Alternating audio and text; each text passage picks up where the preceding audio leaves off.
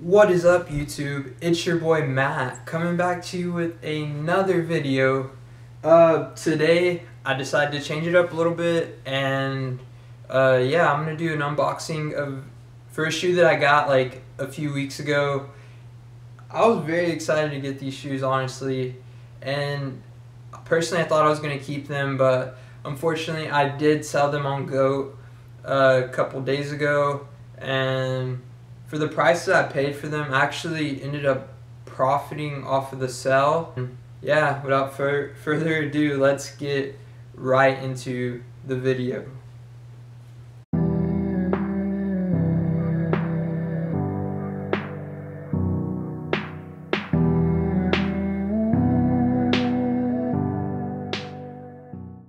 The Raf Simons Ozweego 3s in the burgundy color. So personally, I would not pay retail for this shoe. Like, if you're able to buy the shoe for under retail, then by all means purchase it. But I don't know, I just wouldn't be able to spend over $300 for a sneaker like this. I did buy this from a website called Tres Bien in Europe, and the shoes were actually $160 shipped, which is a stupid steal. If you're able to buy these for $160 shipped, go for it. It's a really good shoe. It's obviously a designer sneaker. The materials are going to be better than your Ultra Boost or your NMD.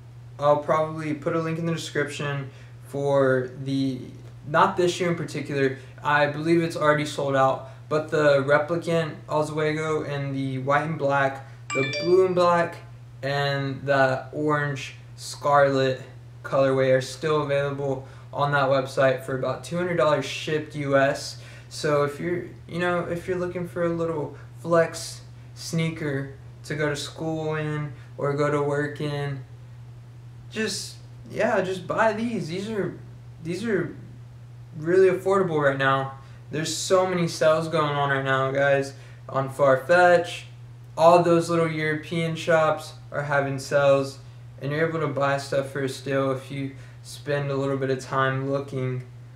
So the materials overall are very premium, right? So I don't really know what this orangish or this scarlet material is, or the toe box material is. I'm not really good with materials, but there's like a patent leather almost, it's not shiny, it's very dull, but it's not cheap, guys. It's a really good material, and they actually use like these little pods. I have no idea, what these things are made out of, but it makes the shoe look very futuristic, and it's nice. It's not like, I bet you if I were to wear these out, I would get some looks, some good looks, I hope, right? The outsole is just a standard outsole. There's nothing too special about it. It's just a black outsole, and they use, these are Raf Simons Adidas.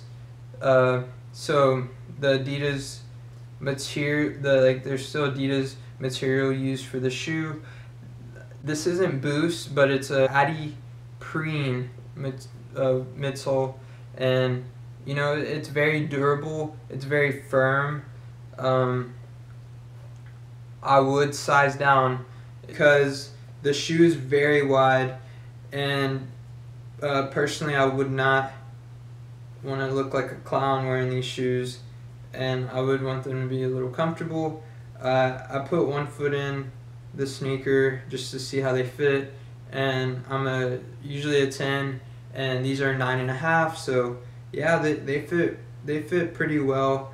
I just wanted to give y'all like a little quick rundown of this sneaker. I know there's some other reviews out there. I hope y'all found mine a little useful. Right now is the perfect time to be buying sneakers and clothing and accessories in the designer industry, just because you're going to find really good deals, especially on like Farfetch or like this website, in clothing. Just your big designers, Saks Fifth, Neiman Marcus, you know, all these stores. Yeah, if you like the video, please comment, smash the like button, and until next time, it's Matt signing out. Prince Street, August 14th, a Soho bar, a speakeasy. It's you and me and I'm feeling free. It's crazy how everyone